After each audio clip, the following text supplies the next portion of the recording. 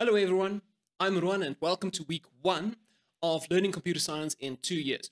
If you are interested to actually see what my plan is for learning computer science in 2 years, I suggest going and watch my first video of this series. We'll link it up below or down below or wherever it is linked, but you can find it.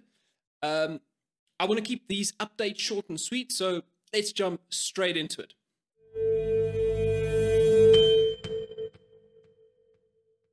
So the very first thing we have to look at is my timesheet, right?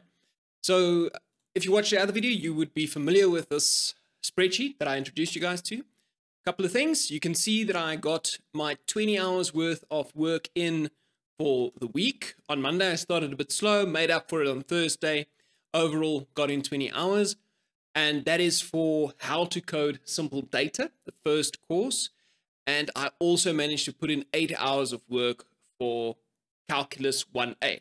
Now, I must say this comes to 28 hours in total, which is slightly below, but also I did kind of round down. So if I spend like 5 hours and 10 minutes or something, I would just put 5 hours. So maybe in reality, I actually did do 30 hours this week, which is great. What I'm going to change in my timesheet is I'm going to take out these X's because I don't really like that. I will just be filling in the time. I deleted all the pre-filled times. So you might remember from the other video, I pre-filled a lot of stuff all the way to something like course systems or somewhere. I deleted all of that. But now that I kind of know what my plan is, I'm just going to continue with it, right?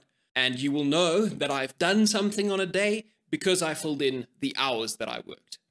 Okay, so with that out of the way, let's get into the first course, which is how to code simple data. And let me give you some feedback on that one. Okay, so first of all, you might have noticed there was a bit of a discrepancy in the amount of hours I put into my timesheet versus what is put on GitHub and also versus what is put on EDX. Let me show you quickly.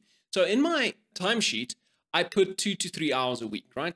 This is what I put here. And technically, I should have been done already. I'm not done at all. What actually happened is there's some confusion here. If you look onto, if you go into GitHub and you look here, they say 8 to 10 hours a week. Okay, if you go to the EDX page, they say 2 to 3 hours per week. Now, this is strange. Also, if you then open the actual course that I have open here, the syllabus, you can see that they mention in week 1, 5 to 8 hours for this half, and then 4 to 7 hours for the second half. So it's actually quite high, the amount of hours you need to do this course. It's more than I anticipated by far. So already my timesheet is kind of going down the toilet, but I'll update these two. I did check ahead, and I don't think any other ones are like this. It's only how to code simple data and how to code complex data that has this funny business going about. Now, it's very important to note that I'm not actually going to review these courses right now. I want to give a quick update. And I want to mention a couple of important things just so that if you are jumping into these, you don't want to look out for and you're just a little bit better prepared. Okay, I'm going to go through a couple of points. First of all the graded assignments in EDX are locked, right? This is unfortunately where it's almost free comes in, right? On EDX, not everything is free. You can do most of the coursework. You can watch all the lectures. You can see a lot of most of, if not all of the lecture notes, I think. And you actually get access to, problem sets, etc., etc. However, some of the things are locked. So there are graded questions in this course which are locked. So I did not do those because I didn't feel like it's worth paying for this course to get a verified certificate or whatever from EDX. So I skipped that part, but that does mean that I miss out on some of the things. However, this course is actually very good with extra problem sets. So there's actually quite a lot of stuff to do. They have a bunch of other problem sets with solutions. So you don't get stuck. You can always grade it yourself. They actually walk you through how to grade your own problem sets or your own program. So that's pretty cool. Secondly, if you've done a course like CS50, what you'll notice immediately is it's very different in how it's presented. CS50, which I did, you do 3 hours of lectures and then you get a hard problem set to struggle through. And you have to continuously reference back to the lecture notes other short videos that they put out to just, you know, give you a little bit of an extra explainer on some topic or whatever. But this course is way different. They actually break the course down into very small little videos, like 2 minutes, some of them, maybe up to 5. There's some 15-minute videos, but generally very, very short. And they do actually promote coding along with the examples and the problems. And that is kind of why they broke it up like this, so that you can have a chance to go and look at the code yourself, play with it a little bit, and then jump into the next video. That's kind of how they structure it, but it is completely different to how CS50 typically does it. And for me, starting out, that was a bit weird. But eventually I got used to it, and it works quite well. Okay, the third thing that was kind of strange is the programming language that this is taught in. It's Racket, which is part of the Lisp family of languages. And in Racket, they have like a subset of language that they just call beginning student language or something like that, if I remember correctly. Now, there's nothing wrong with it, but it isn't like one of these industry standard stuff that everybody talks about, right? It's not Python or C or C++ or C# or Java or JavaScript. It's not one of these languages that you just know, like almost the layman knows those languages. You don't have to be in computer science sometimes to know about these languages. That's how popular some of them are. Racket, first time I heard about it, that is a bit of a hurdle. The language is easy to pick up, and the program design principles that are taught in this course, I believe, are crucial. They are actually very good. This is something that I missed out on CS50 almost completely. They talk about program design, but it's not as methodical. It's not as structured as what this program does. It really breaks it down into the subsets of a program. It takes you through the philosophy, how to design good, functions, data, to the point where you get this nice working program. Now, I'm not there yet, but I can already see kind of where they want to go with this, and I believe that's going to be worth a lot. So stick with it, learn this new language. It's not that bad of a language to know, and you can still do pretty cool stuff with it. It's not like you can't do nice things with it. It is good, and you can use it for a lot of things, maybe your own project. Another thing about this course that's very good is their use of recursion. So Racket, I believe, does not actually support loops, right? What that means, so if you've done a bit of Python or anything else, you would know what loops are. Okay, but this one, no loops. That means everything needs to be done with recursion, and recursion is one of those fundamental methods for solving computational problems in computer science. So this program doing this, you're going to be learning a lot of recursion. By the time you're done with this and you get to your next programming language or course and they talk about recursion, you'll know what it's about. I can almost guarantee it. Okay, and then finally, I actually want to show you something fun. So I was able to get all the way to the end of week 4, and I actually want to show you what I'm able to do now at the end of week 4, right? So I'm going to start with week 5 in the upcoming week, but let me show you this little program that I wrote from scratch for the end of week 4. This is like the final project or the big problem set for the end of week 4. Okay, I'm not going to go through this problem, but just to skim through it quickly. So you have a little program that you have to make, and you make a bear spin on the screen. So let me just run this. So you run it by, if you are interested, this is Dr. Racket, the IDE for the programming language Racket. So I ran the program, and then I run this command. It opens a window.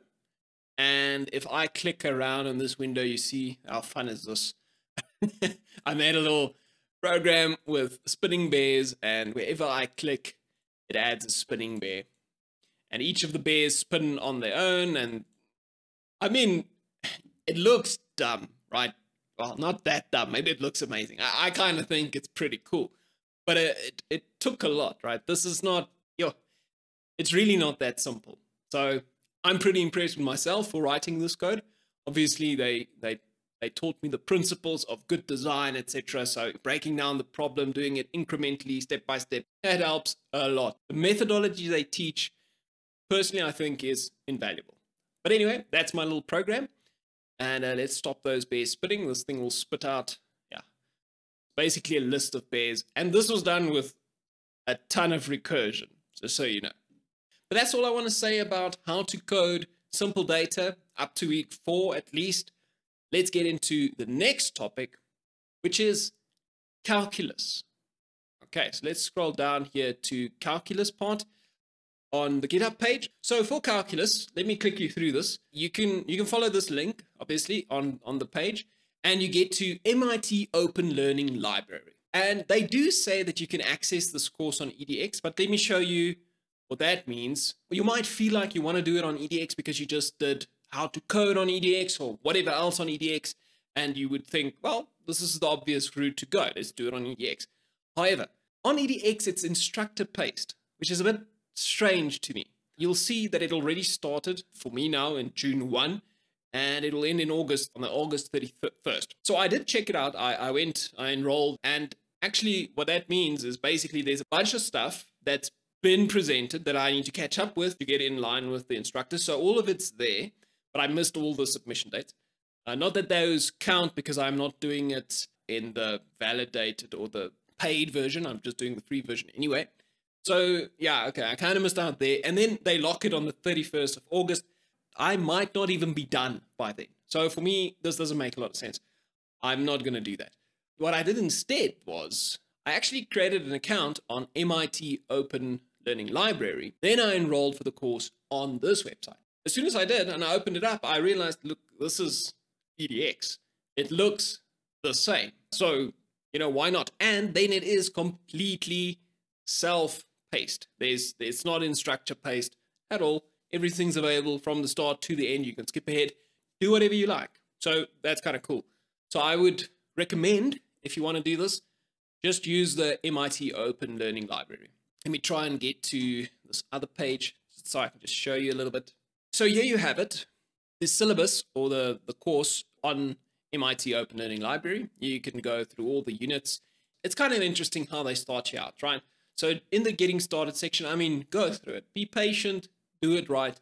What they do here is they actually test you on your past knowledge of some mathematical principles, right? So they will test you on high school maths, and then they will test you on limits and derivatives. Based on the score you get, they will recommend different things, right? So if you, for instance, if you do poorly on the high school stuff, they would obviously recommend that you maybe go and do a bit of a refresher on your high school maths before you start with this one, because it is, I mean, it's calculus, right? University level calculus. So you need to be well prepared. Then they test you on limits. And if you pass limits, not pass, if you get like 80% or above, they reckon you are still pretty good at limits, or you are good at limits, and you can skip unit 0. So this unit right here. And then the last part is a little test on derivatives. And if you do well in that one, you can actually just skip unit 1 entirely. So you could start this course at unit 2. Now, I could have done that, I guess, but I did well in limits. I didn't feel that comfortable with derivatives, right? I've done it before, but I've forgotten more than I would care to admit. So I decided to just start with unit 1 instead. It starts a bit slow. It starts very basic because obviously I've already done it. So maybe that's why. But near the end, I started feeling like, oh, yes, you know, lights were coming on again. And by that time, you know, I was already in it. They do give you a lot of exercises to do as you go along. So similar to the How to Code course, you have a little video, then you have a bunch of problems, you fill it in, you get a mark or whatever. There's not really a limit to how many times you can submit, so you can keep trying. The only thing they do not include on this site is homework problems, proper homework problems, like at the end of a unit. So when I finished unit 1, there was just nothing. I just went straight into unit 2, which was kind of weird. Then the other thing is they also don't have an exam at the end. They have this final exam preparation, but that's just a bunch of summaries of everything, all your formulas, blah, blah, blah. And then nothing actually to do with any of those. So what I recommend is if you go back to the OSSU page, you'll see there's an alt over here, right? You follow that one. And then you get to MIT OpenCourseWare. Now you could do this one instead of the one I just showed. But it's a bit more up to you, right? It's not as well structured because it's not in EDX. It's not little snippets and then problems in between. It's not like that, right? It's just if you go through this, you'll see it's just all here, blah. So I kind of like the way it's structured in the other site. So I would recommend that one. However, what I want to show on this one is right at the end of a part. So let's say you do part A and you get to the end of, let's say, the chain rule, and you've done higher derivatives, the other side, and you say, no, wait a minute, I actually want to try some problems. Oh, well, then you can just come here and you can do a problem set. They have the problem set all here in a PDF. They tell you what problems to do. You can do them all if you want to, I guess. And then the solutions are also there. So if you want to test yourself, if you want to see if you really understand the topic, you can just come here. You can download this sheet. You can do all the questions, and then you can mark it yourself to see if you actually mastered the course, right? If you know calculus, or the section of calculus at least. And then right at the end, you can also do an exam. So they have review, which is also quite nice, and then materials for exam, which is the actual exam paper and the solutions paper. So that's how I would recommend going about the calculus. Now, I'm not done with the calculus. I only just started, but these are some of the concerns I had that when I was looking at it and poking around. But maybe you have some other idea. If you do, let me know. Okay, great. That's everything for week 1. That's my feedback. That's how far I got. I actually didn't get that far with the calculus, to be honest. I got up to, I think, the quotient rule, which is quite a bit, but still, there's a lot to do. Anyway, guys, I hope you've enjoyed this video. If you did, please consider leaving a like. Also, if you want to follow these updates, if you want to follow my progress, if you want to join along in the discussion, all these things, leave comments, subscribe to all those good YouTube things that people do and ask for all the time. They will help me as well. Thank you very much for watching, guys. I will see you in the next one. Cheers.